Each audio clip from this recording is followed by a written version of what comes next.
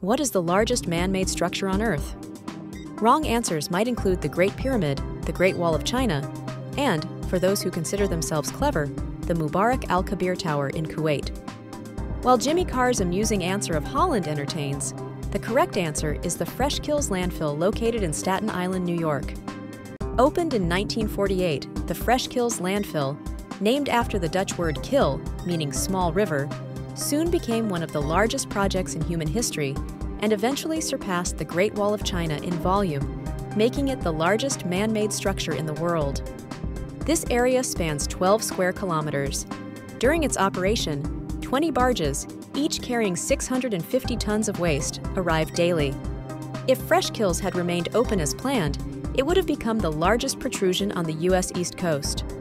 The landfill's highest point was 25 meters taller than the Statue of Liberty. Due to public pressure, the landfill was closed in March 2001, only reopening briefly to accommodate the enormous debris from the collapse of the World Trade Center. Today, it is permanently closed, and new restrictions have banned the creation of landfills within New York City limits. The area is currently being transformed into a park and wildlife habitat. How lovely! While there may be larger distributed systems, perhaps the U.S. highway network, the internet, the GPS satellite network, the Fresh Kills Landfill is the largest single, unified structure built by human hands.